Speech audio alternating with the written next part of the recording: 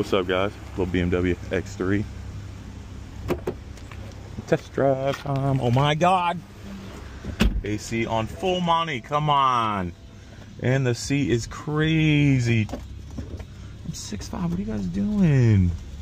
Help a brother out. All right, here we go. Test drive time. So buddy of mine is trying to get approved for a loan for this car personally, and we've been letting him drive it around, so I know it drives like a Jimmy.